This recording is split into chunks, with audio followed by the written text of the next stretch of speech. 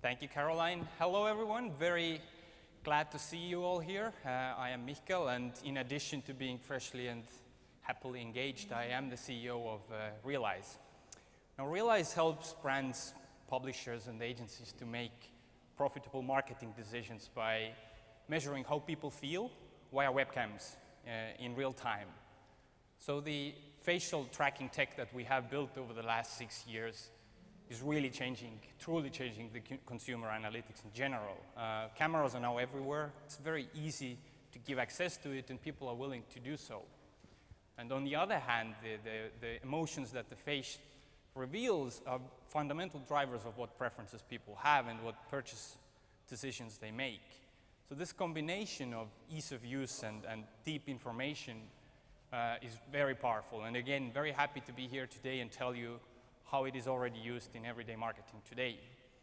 So I'm here with our great partners from AOL. After my introduction, Mark will take over and deliver the best part of the presentation, showing how it actually works in real campaigns. But before we get to that, why are we all here? I mean, if you have anything to do with advertising, you know it's all one way or the other, all about what ROI gets back to the brand. And the fundamental formula is very simple. The message needs to be strong and your reach as well. Otherwise, you will just not achieve success. Both the creative and the media need to be stronger than your competition, or you're not going to have great results. It's as simple as that. I think on the media side, we have many great tools already available to reach people in different devices and situations, and the AOL video platform is one great example of that. The big problem so far has really been creative. How do you measure and manage that bit? The surveys, interviews, traditional web analytics really has not done a great job with that at all. That's why we have so many people annoyed with ads and so many advertisers very unhappy about the ROI that they get on their media spend. So how do you measure creative? I think most marketers now agree that emotions are crucial to ads. The evidence of that has been building up, and the question really has been shifting from if to how. How do you measure emotions at the scale and speed at which marketing actually works? And I specifically want to also draw your attention to the Gunn report that has shown the strong link between creative awards and business results. So it's not, the awards are not something fluffy and soft. They are very strongly aligned with exceptional business results. And I'll come back to that point in just a bit. But one thing that I really want to leave you with today is that the emotion measurement challenge that I just raised has now been solved. And it's been solved by a very new and very cool technology, but the roots of that solution go back to as long as 1800s. It was Darwin was the first to observe that the expressions between men and animals are quite similar. So he came up with that idea that some emotions are biological. We're all born with those built into us. And that idea was taken forward by Ekman in 60s, and he created the facial action coding system that many know has been the de facto standard in psychology for decades now. What has changed in the last few years is that we taught the computers to do the coding bit. So what took Ekman 2 months to do, now Amazon does in less than 2 seconds, and that really changes the whole emotion game. The tech itself works by tracking facial movements, very tiny facial movements in 3D space, and then translating those to the 6 basic universal emotions. I mean, we do have other measures like attention and heart rate as well, but those 6 you see on the screen are the standard ones. It works on any hardware. There's no limitation on environment or what people can do in front of camera. It works. The problem really has been solved right now. And I have a demo on my laptop later, so pick me up and do try it out on yourself if you want. The question really becomes now is like, okay, we have the emotions, but how does that help us actually to achieve better business results that the brands are after? So I told you about the Gunn report that shows the strong link between creative awards and hard business results like market share growth, sales, profits. Well, Cannes Lions is like the Olympic Games of ads, and it's the most carefully considered award decision on the planet. So our thinking was that if we can detect what's drives success at Cannes, we have found the formula also for business success. So to find that out, we ran our own study. We took 458 ads that had been submitted to Cannes. Some got nothing, some got shortlisted, some got different medals. It took us 45,000 people to test all of those ads, but we ran the whole thing in less than 4 weeks. So it's a very operationally efficient system. All in all, we got together 125 million facial frames. Every single one was coded for all the emotions that we measure.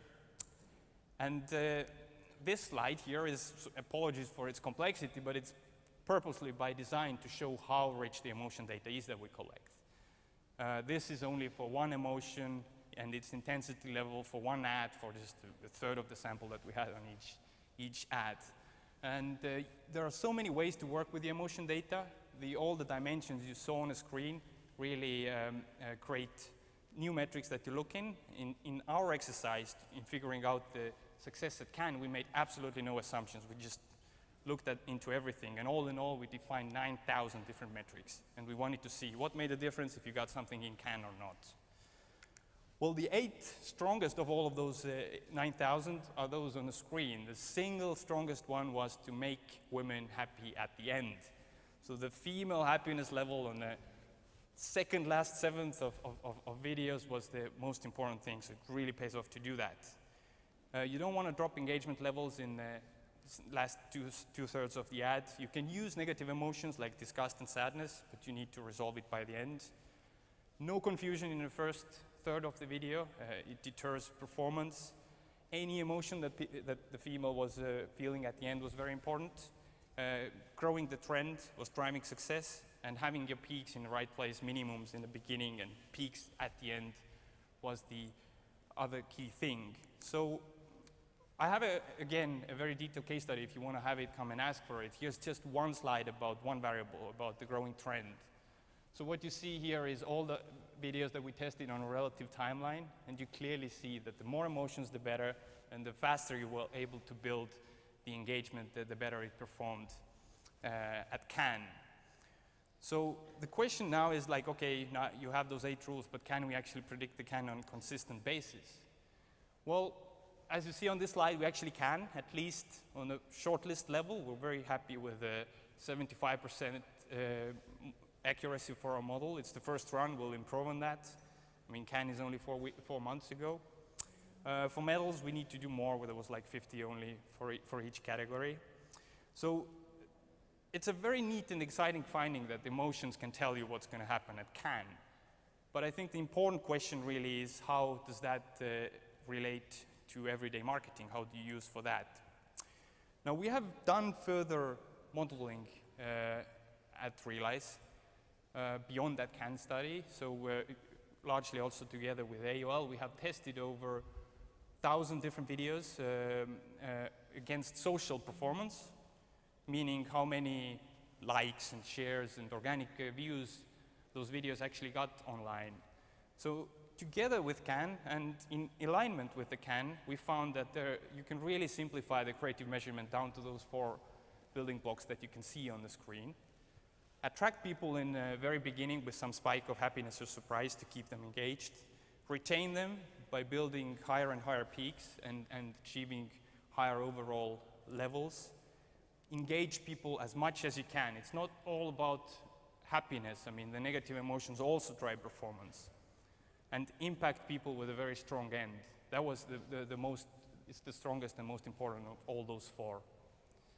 So what we do these days now is that anything that we test, we immediately score against all of our database of thousands of videos that we have, and simplify the result to a single 1 to 10 score, emotional score.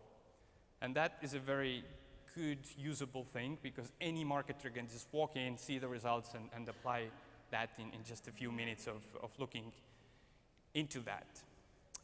So I'm very happy now to pass the torch on to Mark. So he's going to tell you how all of that actually works in real campaigns.